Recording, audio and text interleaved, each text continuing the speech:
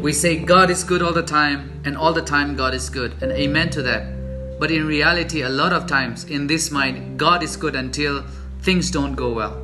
And if you're feeling that way, can I encourage you from God's word, first, to reach out to God in honesty. We can be honest to God about what's inside of us, about our pain, about our doubts, about our frustrations. The psalmist himself is just so broken that when he remembers God, he moans, and when he meditates, his spirit faints. He doesn't even want to be comforted by God. Now that's being honest. So what are you feeling right now? What is inside your heart? Can you express it to Him? Or number 2 is what you need to do to remember His wondrous deeds. Psalmist says, I will remember the deeds of the Lord. Yes, I will remember your wonders of old.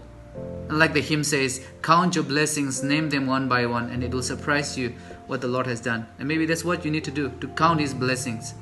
Or thirdly, maybe what you need to do today is to refocus on God. Like the camera on your phone, maybe you need to tap your focus on God so that everything else blurs out. Maybe what you need to do is to get back to God, to get back to God's word so that you see Him clearly today.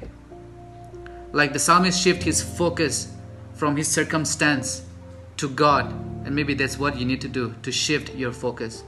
But whatever your circumstance today is, would you choose to express, to reach out to Him in honesty, to remember and to count His blessing?